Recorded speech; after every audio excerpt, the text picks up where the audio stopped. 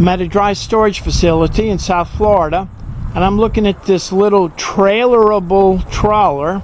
I say that because it's on a trailer, and you can see the trailer here. It's got the tongue. Not only does it have the tongue, but it also has the braking mechanism right there. So there are trailer brakes built into this trailer, so regardless of what kind of vehicle you're pulling it with, when you hit the brakes, the trailer will brake also. So it's safe for the highway. Got a pretty heavy duty winch to crank it up on the trailer. A nice big bow with a claw or a Bruce style anchor. 3 windshields. Got a searchlight there on the top. Radio antennas folded down and a Garmin GPS antenna. A hauser hole right here. You can see the foredeck. That's where you can put your anchor locker. Your anchor chain goes in there. And he's got the rope going down the side. I don't know the reason for that. Looking back here at the tandem trailer, you can see 2 wheels, 2 axles, and you can see the side of the boat. Looking in, you can see there's the motor box. So this has got an inboard motor. Do not know if it's gasoline or diesel. I'll look on that in a minute. You can see the solar panels that must go up on the roof. They may have taken the solar panels off for the highway trip on Interstate 95 to get down here. And you can see it's tied down pretty well with the cleat. There's the exhaust. And looking down here, you can see the propeller and the rudder. And look at the rudder. It's got the hole in the rudder.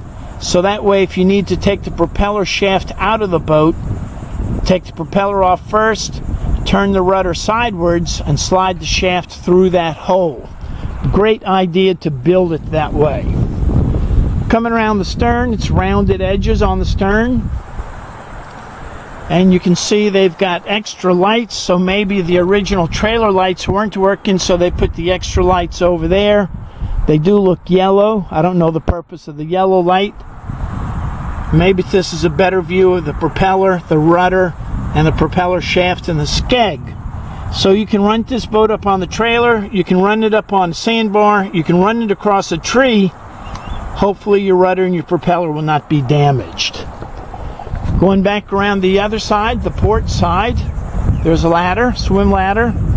And you can see here there's a story, don't know the answer, but you've got the original galvanized wheel over there, and then a replacement white painted wheel, not galvanized, not saltwater friendly. Going back up to the bow, see you've got some space, and this is a sweet little boat that you can pull behind a pickup truck, something like an F-150. You don't need a 250 or a 350 or anything with dually wheels on the back. So this is a sweet little trailerable trawler, not to be confused with a truckable trawler, where you would have to hire a professional 18-wheel truck to hire it up and down the road. So while we're here in the boat yard, you can see we've got a Proline with outboard motor, a big yellowfin with 2 outboard motors, and a lot of other boats in summertime storage in South Florida. And when the weather gets cold up north, you know these guys are going to come back down here and use their boats in the warm Florida weather. If you have any questions about boating in Florida, cruising classes or boat systems classes, you know who to call. Ask Captain Chris.